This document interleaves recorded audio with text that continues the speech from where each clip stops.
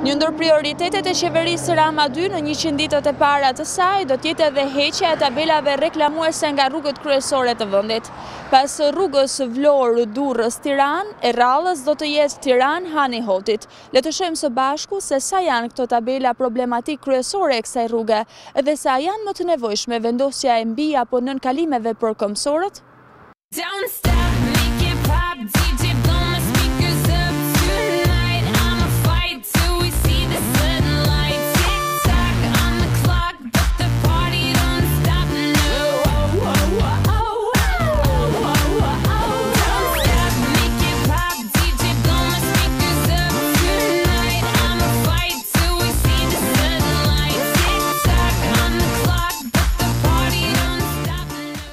Tridhjetë e 5 ditë ka qenë afati që bizneset i heqin vetë këto tabela apo të prishin ndërtimet pa leje, pasi në të kundërt do të ndërhyjë vetë Ministria e Infrastrukturës. Në aksin Shkodër-Hani-Hotit, ku aksidentet kanë qenë të shumta me pasoja fatale për jetën e këmbësorëve apo drejtuesve të automjeteve, shqetësimi më i madh nuk janë këto tabela për mungesa e mbikalimeve, ndriçimi për orët e natës dhe sinjalistika e pjesshme. Me argumentin se tabelat reklamuese shpërqendrojnë drejtuesit e automjeteve, është menduar që kjo të jetë një ndër punët e para të ministrisë, por banorët që jetojnë në këtë zona kërkojnë të ndërhyet për të rritur sigurinë e jetës së tyre.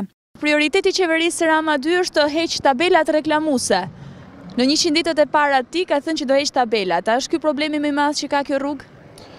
Po ato tabelat e rrugës nuk duhet të heken faktikisht, por tabelat që janë vu për private gjëna, atëra do të shikohen ato sipas qeverisë, si detyrat qeverisë.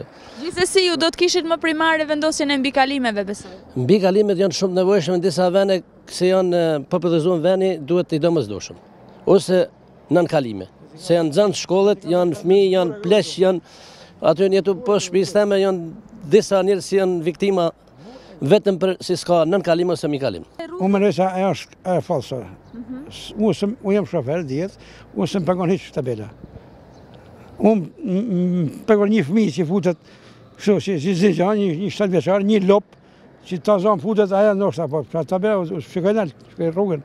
Ai kështu ka më po për mua je kot, unë s'kam biznese, po ata që kanë biznese pa ulë taksa, atë kështu që i bën aty niveli i parës fitimit edhe kështu që nuk është mirë. Ky aks është pajisur tashmë me sinjalistikën rrugore të nevojshme, por mungesat parsorë të tij vazhdojnë të jenë ndriçimi gjatë natës dhe vendet e posaçme për kalimtarët në mënyrë që të mos rrezikohet jeta e tyre.